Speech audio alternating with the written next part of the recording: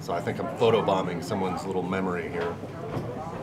In any case, we just left the Rila Monastery, and they cart in tourists by the truckloads. In 2009, I think I was reading that there were more than 900,000 visitors to the monastery.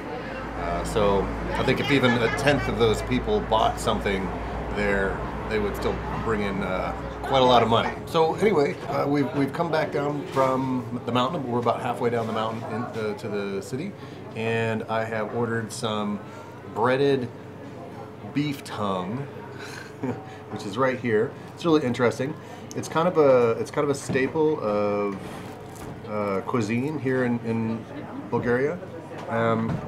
It's served very basically. It really is.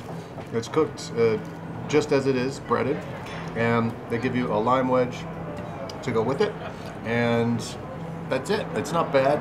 It's a little bit dry. I haven't tried it with the lemon yet, but let's see what that's like.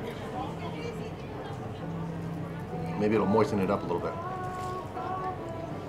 Oh yeah, that's really good. It's got a good flavor when you put the lemon on it. And it's pretty tender.